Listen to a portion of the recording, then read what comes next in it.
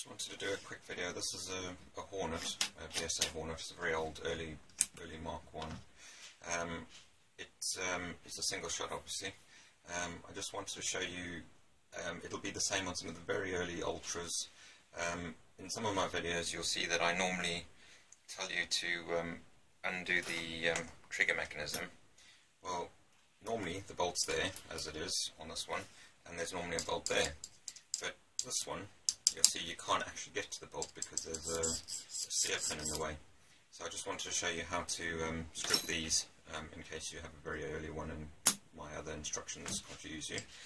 You want to get a pin of some sort and push out the pin in the trigger sear.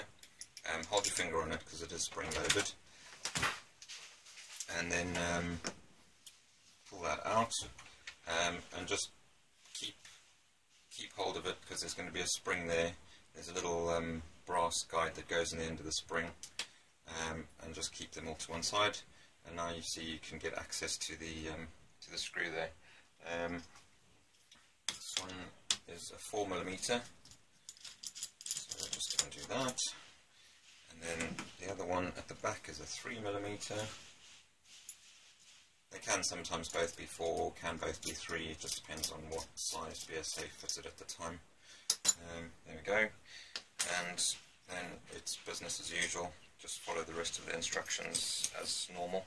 And while I'm here I will also talk about the Hornet